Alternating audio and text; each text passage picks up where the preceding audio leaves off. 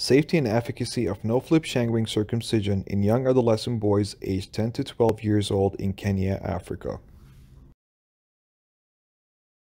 Voluntary medical male circumcision has been shown to reduce HIV incidence in men by 50 to 60% in randomized clinical trials in Africa. Male circumcision also reduces the incidence of other sexually transmitted infections, cervical and penile cancers, in addition to having the immediate benefit of reducing urinary tract infections, phimosis, and balanitis in younger individuals. Given these data, the WHO and UNAIDS have recommended the inclusion of voluntary medical male circumcision as part of their HIV prevention strategies. As a result, 14 sub-Saharan African countries have begun the scale-up of male circumcision services in 2011. However, less than half of the goal of circumcision procedures has been achieved by the year 2016.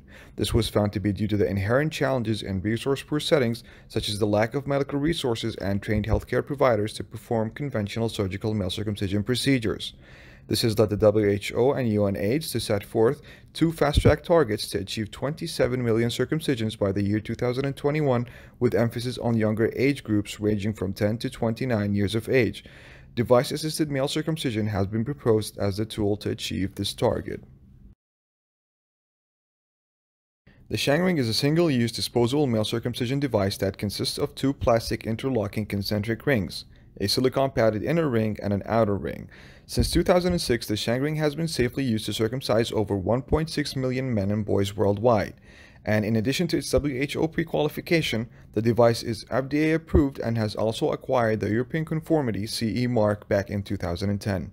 ShangRing male circumcision can be performed with either the original flip technique or the new and innovative no-flip technique using topical or injectable anesthesia.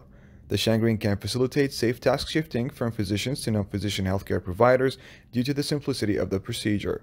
The WHO had reviewed ShangRing data from numerous studies and evaluated its safety and acceptability, where it was found that the device is safe and effective in over 99% of patients with no serious complications. A total of 574 participants were enrolled, of which 197 were aged 10 to 12 years. All participants were successfully circumcised with a no-flip ShangRing technique. The procedure was successfully completed in all participants despite requiring a dorsal slit for the presence of foreskin conditions such as phimosis. 4 procedure-related adverse events were reported in the target age group and 9 in older participants. All adverse events were of moderate grade and managed conservatively.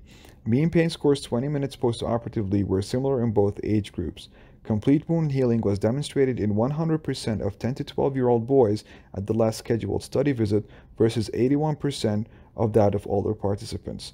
The vast majority of both age groups were very satisfied with the appearance of the healed penis post-circumcision.